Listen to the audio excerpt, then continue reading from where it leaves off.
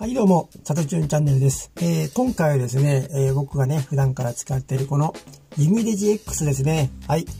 こちらをですね、だいたい1ヶ月ぐらい使ってみたんで、その間の使用感レビュー、していきたいと思います。1ヶ月、これメインで使ってきたんで、手に入れた直後では気づかなかったようなところ、1ヶ月ね、経ったからこそ見えてきたところのね、良かった点、悪かった点、このあたりがね、どんなものかっていうのをね、ちょっとお話ししていきたいと思います。はい。まずですね、先に言うと、まず十分ですね。で、どこが僕が気に入ったところがあるのかと言ったらね、圧倒的に扱いやすいということ。これね、いわゆるなんていうのかな、あんまりカスタマイズされてない素のアンドロイドなんですね。なので、非常にいろんな動作が癖がなくてですね、アンドロイドってこんな風な感じで動くよねっていう、その思い通りの動きをすることができます。はい。癖がないというところが特徴で、ここがですね、もうUMIDIGIシリーズに共通する僕がね、一番気に入っているところなんですね。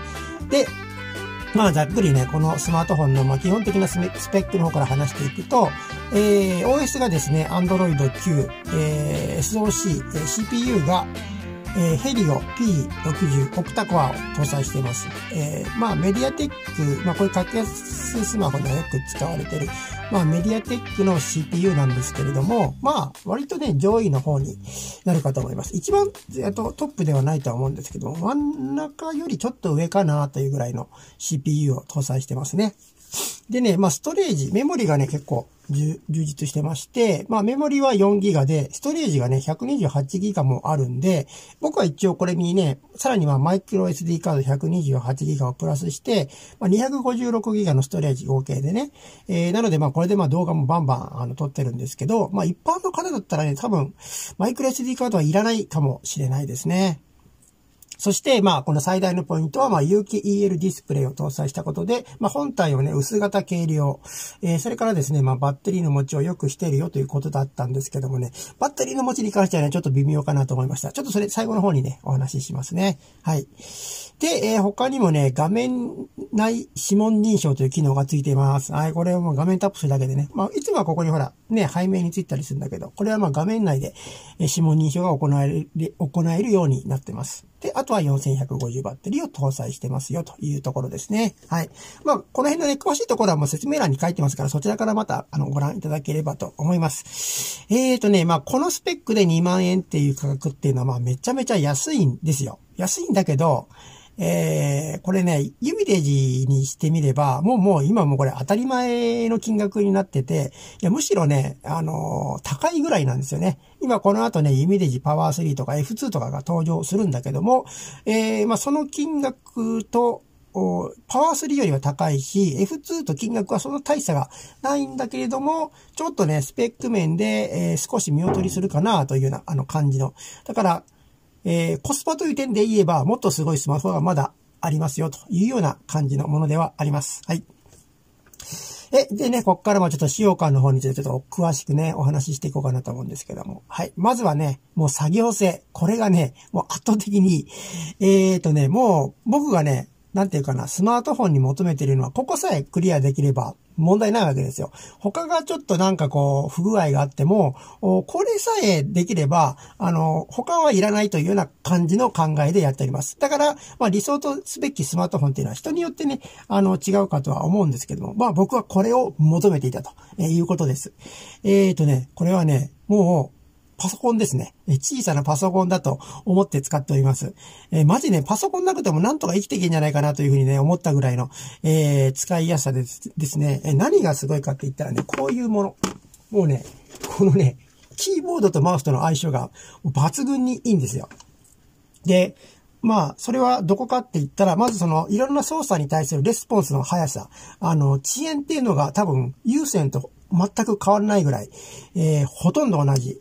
で、接続する際もね、Bluetooth で接続する際もね、すぐ繋がるんですね。これがね、結構相性が悪かったり、キーボードが繋がるけど、マウスがダメだとかね、マウスはいいんだけど、キーボードと合わないとか、そういうことがあるんですけど、これはね、本当に、簡単にできます。特にキーボードはもう、キーをね、パッとタッチするだけで、もうすぐに繋がります、Bluetooth が。で、マウスの場合も、もう設定画面から入って、ここのね、なんていうの、ペアリングボタンポチッと押せばもうすぐ、接続することができます。これがまた早い。他の機種だとね、結構、もたついてなかなかこう接続ができないというところがあるんだけど、これはもうすぐ、繋がるんで、もう有線接続のような、まあ、手軽さで、無線の機器が、使うことができました。はい。あとはですね、なんていうのかな、英数字キー、半角全角が結構得意だったりするじゃないですか。まあ、シフトを押しながらスペースとかね、ここだったらちょっと、なんていうかな、半角全角にならないとかいうのがあるんだけど、これUMIDIGIの場合はシフトキーを押しながらなんかのアルファベットキーを押せば、もうそこで、半角、日本語と英字が切り替わることができるんでね、この素早さがね、ここも気に入ってるところです。これ確かパソコンでできるのかな？ちょっと僕はパソコンでは経験したことないんだけどね、これはやっぱり、パソコンをちょっと超えたところではないかなと思いました。ひょっとしたら設定でなんか変えれるかもしれませんけどもね。はい。それとですね、私ですね、これでですね、実際に、YouTube だけじゃなくてね、紙媒体のお仕事もしております。はい。そこでですね、実際にこれね、原稿を書いて、クライアントに納品するというところまでね、やってみました。もう、これでできたんですよ。これがね、もうUMIDIGIの素晴らしいところで、これがね、他のスマホではちょっと、やりにくかったんですね、これまでね。だからまあ、それは全部、パソコンでこれまでずっとやってきました。はい。で、これまでパソコンでやってきた作業が、このスマートフォンでできる部分が多くなったというところで、これまでね、例えばそのノマドワークをするときとかね、どっかこう、このね、掘ったて小屋、富山でいるんじゃなくて、どっか東京行ったりとかね、するときなんかでも、やっぱりリュック背負ってね、新幹線乗ってチロチロ行くんだけども、なるべくね、荷物は、重たくしたくない。特にね、パソコンが乗っかっちゃうともう腰に一気に来るんですけども、この、ね、UMIDIGI X と、キーボード、マウス、これがあれば、原稿を書く作業も、それからね、パソコン管理する作業も、これまでパソコンでやってたことが、もうこれでできるようになったというところがね、特徴であるんですけども、なんだったっけ？ちょっと待って、今原稿読みながら書いてんだけどね。あとね、僕はね、原稿を書くときにね、原稿を書くときはですね、Google ドキュメントを利用して、そこからですね、なんつうの？ちょっと待ってね。Google ドキュメントを利用して、そこからですね、なんて言いますか、ワードとテキストに変換して、ここに保存して、それを納品するというような形で、やっております。で、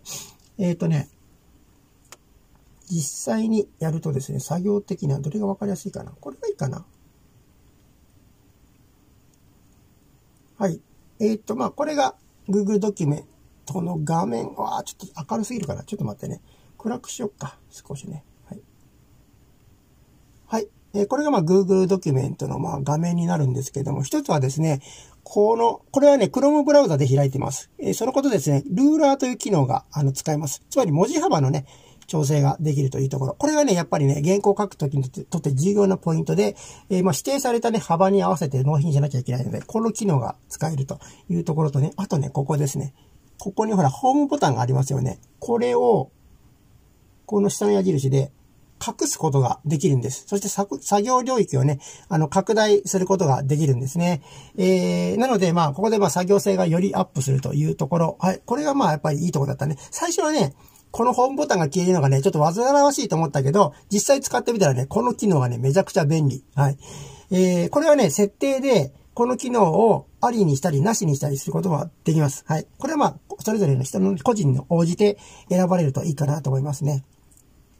なので、このあたり、さっきも言ったようにパソコンと大差ない作業性が、このUMIDIGI X の特徴ではないかなというふうに思います。はい。なのでね、一応僕はこれで、原稿書きをする。はい。で、原稿書きをするときにはね、クライアントからもらった PDF ファイルね、ページレイアウト、これもらって作るんだけど、それを見るときもですね、それはね、UMIDIGI A6 Pro でね、PDF ファイルを見て、なるほど、ここの文字数ね、この文字が入るのねって見ながらね。でも、原稿作業するときに調べ物とか出てくるんで、調べ物の方は、このUMIDIGI A5 Pro の方で、いろいろネットで検索したりとかね、調べたりとか、という作業をね、やっております。だから、スマホだけでね、原稿書きっていうのをこうやってるんでね、まあ、スマホを3個持ってったところでも重量はパソコン1台には全然遠く及ばないんでね、こういうこともね、十分、できるんだなってことを、まあ、実際の作業でね、試すことができました。はい。でですね、まあ、動画の編集、撮影、アップロード。まあ、このあたりはね、まあ、どのスマホでもできるんで当たり前なんだけど、まあ、このUmidig X でも、このあたりは、そつなく使うことができました。まあ、標準のカメラアプリで動画を撮影して、パワーディレクターで編集。あとは、キネマスターもね、使ってみました。はい。これ、どちらも有料版を今入れて使いましたけども、まあ、どちらも、使うことが、できております。はい。でですね、あとは、そう。撮影編集アップロードができるというのは当たり前なんだけど、このね、X の特徴っていうのは、ここから先の作業ですね。アップロードした後の作業。YouTube のサーバーに動画をアップロードしたときに、その後ね、各種設定っていうのをやる必要があります。それは何かって言ったら、まあ、タイトルを入れたり、説明欄入れたり、あとは他にも細かな設定があるんですけどね、その設定、それがね、ちょっとね、スマホはやりにくいんですよね。だいたいこの部分はパソコンに任せていたところがあるんだけども、ここのね、やりやすさが、まあ、Umidig X が非常に素晴らしいところ。これがね、他のスマホはなかなかね、やりにくかったんですね。まあ、例えば、Google Keep からコピペして、それをまあ説明欄にこう、貼り付けたりとか、あとはまあ、細かなね、設定、このスライドバーを動かしたりね、ここになんか、資料画面入れるとか、そういった作業も、このスマホでね、パソコン感覚でやることができました。はい。ここですね、ポイント。もう、ここが僕のすごい気に入ってるところです。はい。他はね、ちょっとね、やりにくいなっていうのがね、ありましたね。それと、あとですね、話はすごい飛び飛びで申し訳ないんだけど、スクリーン録画機能というものですね。ちょっとやってみようかな。これを見れる？大丈夫？大丈夫だ。はい。ここ上から下にスワイプして、ここにね、ムービーマークがあるんですけども、これをタップすると、スクリーン録画機能という機能が使えまして、まあこれね、もう、この画面の状態を録画してるんですね。なので、まあいろんなコンテンツ、ちょっとこれ開けるかな。これでいいか。例えばこう、まあ何でもいいんですけど、まあ今これ Google Keep を見てますけどもね。はい、これをまあ、今も録画して使うことができますね。はい。で、マイクのね、オンオフスイッチがあります。はい。これは何かというと、マイクをオンにすると、ここのね、内蔵マイク。はい。これで、今喋ってることをもう、今録画してます。今喋ってることをね。で、このマイクのスイッチを切ると、このスマホ内の音声を使うわけですよ。例えば、まあ、映像コンテンツ、音楽コンテンツだったら、その音楽コンテンツを、録画してくれるというところで、非常にね、綺麗に、音を取ってくれます。ただね、このマイクをオフにした時の内蔵マイクね。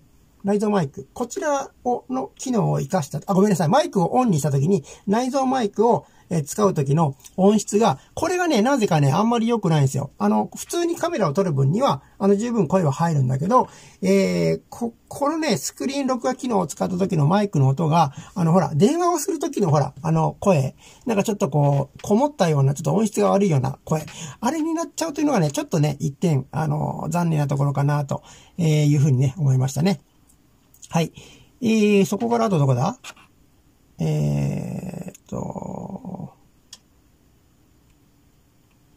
まあね、とにかくこの生産性の高さ、まあ、いわゆるこのスマホだけで生きていくっていうところができるようになったところが、Umidig X の特徴かなというふうにね、思いました。はい。他はですね、あとはですね、あとね、この画質に関してなんですけれども、一応ね、この、4800万画素というね、すごい画素数のカメラを搭載してるんですけど、言うほどではないですが、僕が使う使用環境ね、例えばこのホタテ小屋で撮ったりとか、あと時々ロケに行ってね、外に行ったり部屋で撮ったりと、いうことに関しては、ほぼそつなく、撮影することができます。特に画質がめちゃくちゃ悪くてどうこうっていうシチュエーションには僕は出会うことはなかったです。一般的な評価としてはそんなに高いものではないんですけれどもね、これは事実。はい。ただ、僕の使用環境では、これだけ取れればいいのかなというような感じかなと思います。白飛びしたり真っ暗に潰れたりとかっていうところも割と少ないんではないのかなというふうに、個人的には思ってます。はい。ということかな。はい。なんていうのかな、完成度に関しては、まあまあ、ね、指デジらしいところがあるんですよ。例えば、なんていうかな、スペックの割には言うほど綺麗ではないよねっていうカメラとかね。あとはこのスピーカーのね、外部スピーカーの音が悪いとかね。はい。これは実際そうですね。はっきり言って Fire タブレットの方がはるかに上ですね。ただですね、僕が求めているものはそこではないので、これでまあ YouTube 活動ができればいいやというところがあるんでね。これでいけば、もう、これはもうすべて備わっている。これがなかなかね、できるスマホが少ないかなというところですね。はい。他にもね、動画には低画質のモードがあるんで、まあ、格安 SIM で運用されている方は、まあ、割と使いやすいんじゃないかなと。写真もね、1メガピクセルがあるんで、まあ、こう SNS とか、こう動画とか、まあ、格安 SIM でね、まあ、活動してるとは少ないとは思うんだけど、まあ、それでもね、通信関係の悪いところでも、まあ、一応できますよというところ、そういう機能も備わってるよというところですね。あと、写真のオートフォーカスは割と早いです。はい。っていうところですね。まあ、このあたりはね、A5 がちょっと残念だったんですよね。A5 はちょっともう、さすがにこれはちょっとね、っていうところがあったんで、まあ今はまあちょっとあまり使ってない。ホビーチャンネルだけでこれ使ってるんですけどね。はい。X はまずではないかなと思います。はい。でね、ここからはですね、ちょっと僕のこのUmidig X を使った、ちょっとね、これはダメだなっていう点をちょっとお話ししたいと思います。まず一つは、電池持ちがね、悪いんじゃねって思ってますね。まあ、有機 EL ディスプレイで、まあ、効率がいいはずなんです。で、4150のバッテリーね、積んでる。まあ、これはユミデジからすれば、こう、少ない部類なんだけど、でも他のメーカーからすればかなりでかい電池を積んでるんですが、その電池を使ってる割には持ち悪いねというふうに思いますね。特に待ち受けの電池の減りが早い。今ね、こう、まあ、ファーウェイノバライト2で撮ってるんですけども、ノバライト2はね、本当待ち受け時間すごい長いんですよ。バッテリー満充電にして、一晩置いてももうなんか 98% とか 99% とかね、まあ、電池減らないんだけど、こっちはね、もう80% ぐらい減ってんですよ。使わなくても。この辺がちょっとね、どうかなと。ひょっとしたらね、バックグラウンドになんかのアプリが動いてるのかもしれませんけど、まあまあこのあたりはね、また後ほど調べたいかなというふうに思います。はい。それからですね、つむつむとかね、ゲームやるんですけどね、つむつむのゲームやってるとね、途中で止まる時があるんですよ。ゲーム中なんだけど真っ暗になってブラックアウトになって、動かないとか言って。ほんでね、10秒ぐらいするとまた動き始めるというようなことがあったりということがあります。はい。それからね、動画編集、パワーディレクターとかキネマスターとか、使っていると、こちらもね、ブラックアウトするときがあるんですよ。ただね、動画制作だとね、データ消えるからじゃないかなと思ってビビるんだけど、一応ね、そういうことはないですね。一瞬真っ黒になって、そこからまた数秒すれば、また動き始めると、いうような、感じなのでね。はい。まあ、このあたりがちょっとね、まだ完成度爪が甘いのかなというようなところが個人的な感想ですね。そしてね、これらの問題っていうのは別になんていうかな、致命的ではないんですよ。って思うんだけど、別にそれが何か他に不具合を及ぼすとかそういうことではないんだけど、ただね、一つ問題だったのが、YouTube ライブができなかった時があったんですよ。これ前回、のライブ、あれいつだったかな？今から1週間ぐらい前にね、ライブやった時にね、ライブができなくて、もうそれであたふたしちゃったっていうね。もういつまで経っても接続ができないっていう風な。設定までできるんだけど、スタートしたら、接続ができないんですよね。で、その時はね、ノバライト2を持って、それでノバライト3だ。それで乗り越えたんですけれども、そういうことがね、稀にあるんで、ちょっとここは死活問題だからね。いざ行ってって、これ指で1個だけしか持ってってなくて、ライブが現地でできなかったったら、もうそれで終わりですからね。なのでね、一つ思ったのは、まあ、メインスマホはユミデジでいいんだけど、サブスマホで持つときは、ユミデジと他のメーカーの方がいいかもしれません。ユミデジ同士で持ってったときに、例えば、はい、こっちでライブできませんでしたったら、やっぱこっちでもライブできないんですよ。やっぱ同じような問題がこう、起きているような感じがするんでね。もしそうするんであれば、まあ、ユミデジを持ったら、サブでファーウェイを持つとかね、ASUS 持つとか、まあ iPhone 持つとか、まあそういう、サブに iPhone 持ってくるっていうのは少ないかもしれんけどね、そういう使い方の方が、いいのかなというふうにね、思いましたね。まあこんな感じでね、まあスマートフォンっていうのはまあどこのメーカー得意不得意というのがあるわけです。はい。で、まあ僕の場合は、まあ主で使うものに関しては、このUMIDIGI X はまあほぼ自分のやりたいことを叶える、まあ結構ベストに近いスマホではないかなというふうに思いました。はい。それがですね、このUMIDIGI X を1ヶ月間使ってみた感想です。はい。てなわけでね、まあ今回の動画は以上となります。またね、こういう情報をね、随時、発信していきたいと思います。この後ね、UMIDIGIはこのパワー3とかね、あとは F2 とかも出てきます。そして、スマートウォッチUMIDIGI GT とかね、このあたりもね、僕はまあちょっといろいろと取り上げていく予定ではありますので、もしよろしければね、チャンネル登録していただけますと幸いです。あとね、Twitter の方もやってますので、こちらもね、フォローしていただけるとありがたいです。はい。てなわけで、さとちゅんチャンネルでした。20分も喋っちゃったけどね。また次の動画でお会いしましょう。喋りすぎだよね。